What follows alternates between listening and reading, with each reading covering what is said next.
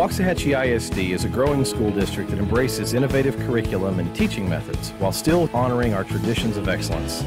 Our academic programs and exceptional teachers and staff allow every student to excel on every campus, every day. Waxahachie ISD's fine arts, athletic, career and technical education, and other extracurricular programs are respected throughout the state for their long histories of success. We are proud to be a vital part of the city of Waxahachie as we work hard each day to educate the next generation of our city's leaders. We are Hatchie forever. Well tried. Hello, welcome back to Becky's Kitchen. I'm Becky Lynn, and I have a very special co-host today, Chef Alex Atwood, who just happens to be my grandson. He just turned 11 last week, but he has been cooking, I'm not kidding, ever since he could reach the counter. He loves to cook, and he's quite good. Alex, what is your favorite thing to cook? Roast beef. You like roast beef? How do you fix it? Salt, pepper, anything that goes with it. And you put it in the oven? Mm-hmm. But last week or a couple weeks ago, Alex cooked dinner for his whole family of 8. And he made what? A pork tenderloin. And what else? Some tortillas, some rolls, some vegetables. And not only that, he fixed a table for 2 just for his parents. He had placemats, he had flowers so that his parents could have a date night. And then he fixed another table for his 5 other siblings. Now that is really cool. Well, Alex and I have found this cute recipe we want to do. Well, actually, we're doing 2 things today. We're doing dinner and dessert, but guess what? We're going to do dessert first because who wouldn't like to have dessert first? And we're going to make these cute little, they're called Gobbler Goodies.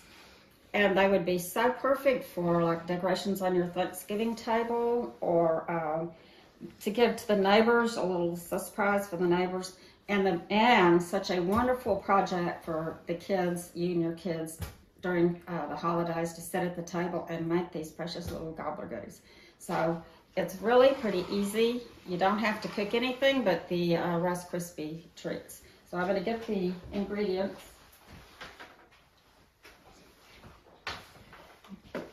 And I'm going to tell you that last week when Alex and I made them, we actually made the Rice Krispie treats.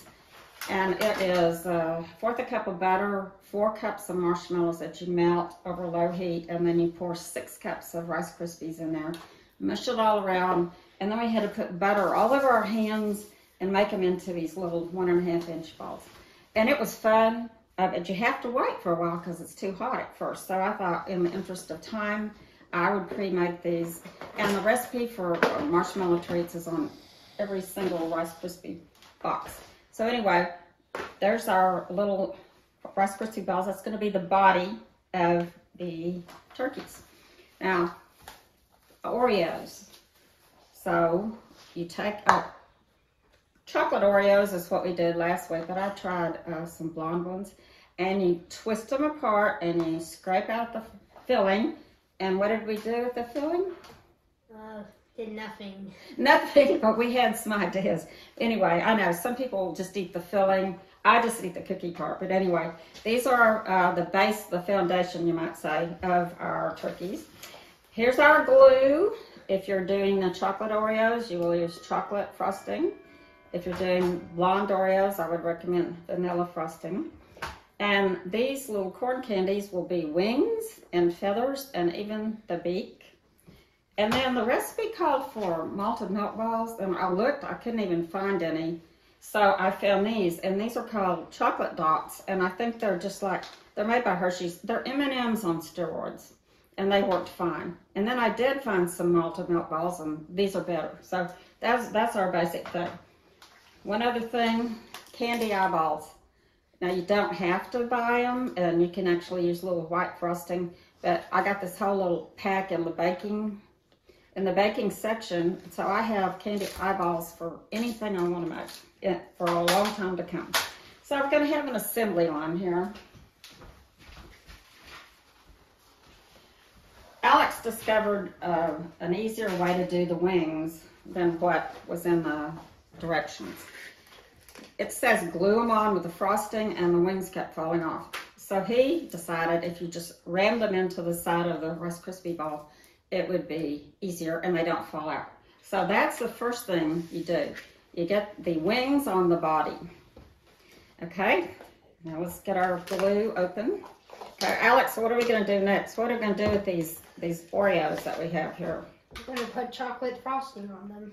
On both insides of them, and that's our glue. And then we're just going to, and put a good amount because that is going to glue on the corn candy, and it's also going to glue to the body. So we need enough of that. I think I'll do blonde. Do I have one? Yes, I have one with wings also.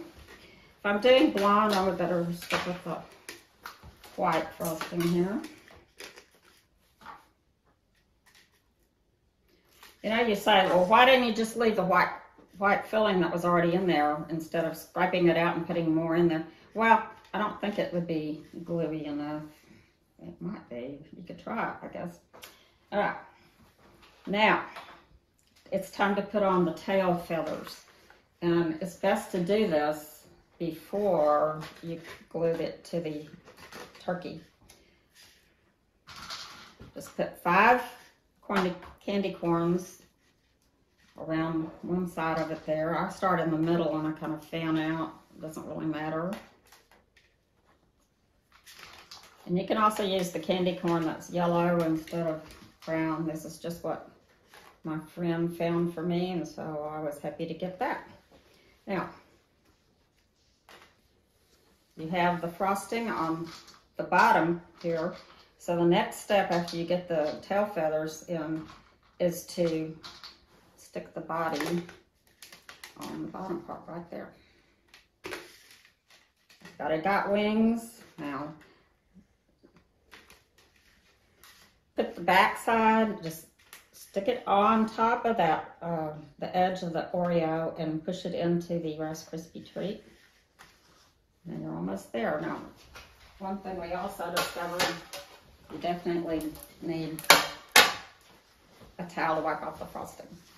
All right, now, this is the coolest thing. It said you can make up white icing and you can pierce a hole in a little baggie and squeeze it out. And I found this, and it's called Sparkle Gel. And it said it was good for writing and accents, and it is. So now I'm going to take one of these chocolate drops, and be sure that you put the frosting on the side that says Hershey's, unless you want it going across your turkey's face. And stick that on top. And now this is the part. If you're doing it with your children, you might have to do this little part right here. I'll take my little gel pen, and you can actually, look, first you take off the lid. That helps. If you don't want to buy the candy eyes, you can actually just have the eyes just like that. Can you see that? I do have candy eyes, so I'm going to stick them on there. And the last part, I take my scissors and I'm going to cut off the tip of a candy corn. And I'm going to put some more of this white glue right there. And now I've got on the beak. Now, until the frosting sets, they're a little fragile. So I'm going to put that over there. And if you look over there and you see an eyeball on the tray or a beak down, okay, we'll just stick it back on. Okay? So, we're not going to do 28 like we did last week, but we're going to do a few more. It's fun. Your kids would love to do this together. And especially, you know, sometimes Thanksgiving Day can be kind of long because it takes a long time for the turkey to cook, and you smell it all day and it smells so good and you're hungry. And it'd be good if you had something to do. I mean, you can watch football, but possibly you would rather do something else. And I suggest this would be a great thing. Okay. The recipe will be on the website. The only recipe really it is the recipe for the Rice Krispie treats and all the other stuff you need and a picture. And I say try it. You will enjoy it. You will have a great time. All right, so now look at our cute little flock of turkeys. We had fun. We hope you did too. We hope you'll try this at home and have a very happy Thanksgiving. Say bye, Alex. Bye. Bye, Alex.